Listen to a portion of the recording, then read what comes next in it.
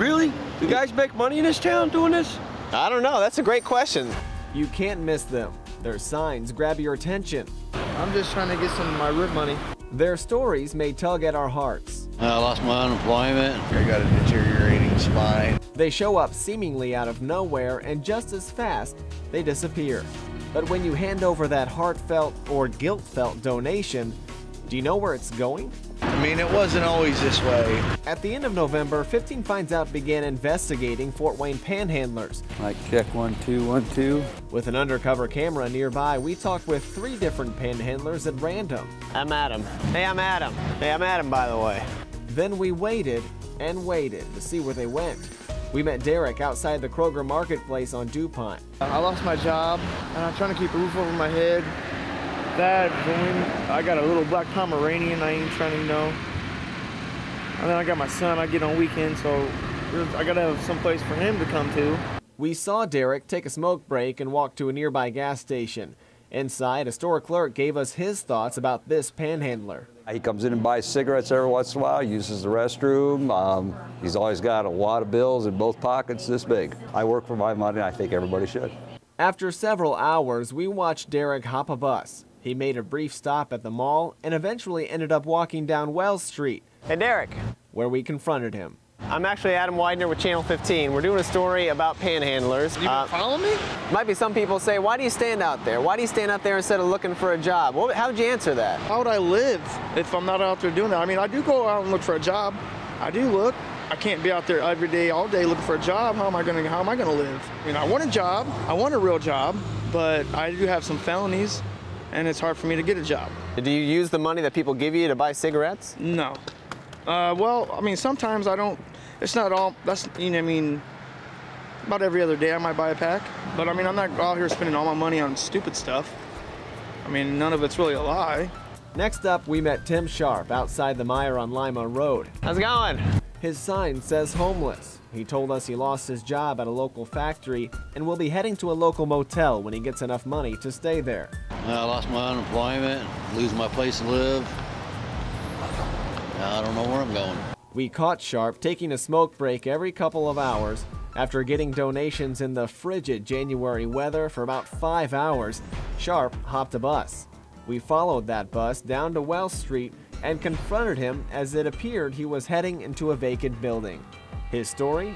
Well, actually, I'm gonna go down the street down here and go to this one guy's house. I can't stay there, so I don't know. Yeah. It's not fun. Do you use the money that you get for panhandling for cigarettes? Yep. Yep. Gotta have a cigarette. Sharp says he made about $50 panhandling that day. How long you been out here? Our final panhandler we saw in several locations. First at a shopping center near Coldwater and Washington Center. Giuseppe Paolo. After losing him there, oh, shoot. We found him another day at a shopping center off Maysville Road. Let's go do this. What was your name? Giuseppe Paolo. His sign says he's disabled and we saw him limping. The reason? About 10 years ago, I fell 63 feet off a Ferris wheel. And it completely messed my back.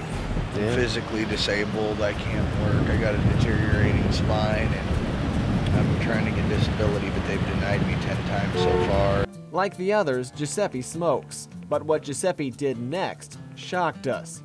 He walked and walked and walked with no limp.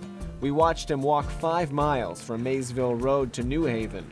After a couple hours there, he hopped a bus. We've been following this panhandler for a good 6 hours. And headed south of downtown. There he is. Hey, Giuseppe. That's where we confronted him. Hey, I'm Adam Widener with Channel 15. How you doing? JP. We saw you buying cigarettes with the money that people gave you. How do you respond to that? No, I don't buy cigarettes with money people give me. Okay, I do little odd jobs, brake changes, oil changes, to get money for my habits. And you said you can't lift up to 10 pounds, as you told us, because your spine. I'm not supposed to. You're not supposed to, but you have that backpack on your back. Yeah, the backpack's on my shoulders. I'm not actually lifting it. And it doesn't weigh very much. All that's in it right now are a couple of my kids' Christmas presents. And then Giuseppe revealed to us a community of panhandlers. In this summer, it's like 40, 50 new people come out. And like, I've got certain spots that I've been doing it for a year at. I consider those my spots. There's women out there that do it. They'll say they're pregnant and they're not pregnant. They'll say they're homeless and they're not homeless. There are people that will say they're vets and they're not really vets. And that's all for them to get more money. I know there's a kid that goes to Coldwater Walmart a lot. All he does with the money is buy spice. I actually seen one woman get out of a BMW and try to go sit down at Coldwater. I ran her off. How many people are real, actually need the money, and how many people I'd say about 5%. are real? Yeah, I'd say about 5%.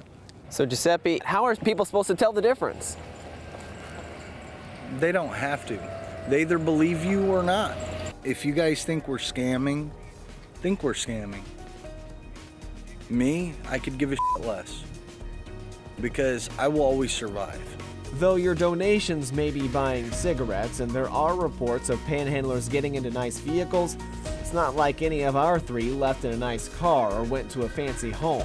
Still, we discovered your money isn't exactly going where you may think it should when giving to who's behind the sign.